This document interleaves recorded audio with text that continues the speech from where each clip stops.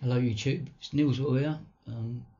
Got some glass out of clocks and dials, old dials and gauges. I've made myself a little skylight for the camper van. It's quite easy to do, as long as you can get a nice circle of glass. Them vents are quite cheap, they're only about a tenner, if that, on eBay. Obviously you should be able to get some glass out of something, or a lamp. It works, it's good light. And it's free, obviously.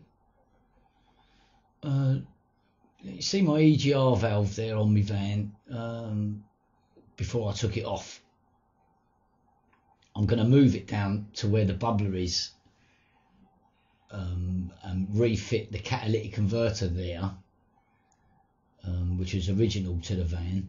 Just move the bubbler to the left a little.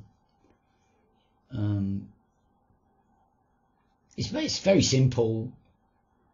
There's a solenoid operated, which isn't shown here, and there's my catalytic converter.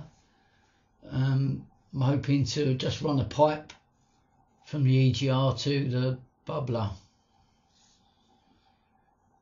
This is probably how I'm going to do it, something like this. Just saddle that there, saddle it on, and have that welded, that stainless steel there welded in, and try and get some effects. And my geet bike, but it isn't happening yet. Yeah, I wasn't sure if it was too obvious. The rack, the engine mount, is just a completely another cycle frame. And here it is. I should have put this on first. And there's the swing arm as well, which I'm going to use a piece out of. These are two bits I'm really interested in. That's the shape of a nice rack, and the head stock, something like that, like some mangled dog or something. Yeah, the yokes where the handles and forks go. What I'm thinking is it's got a nice thick aluminium with a couple of holes already, and it's sort of screaming out to me to be a vapor carb throttle, so with some spacers.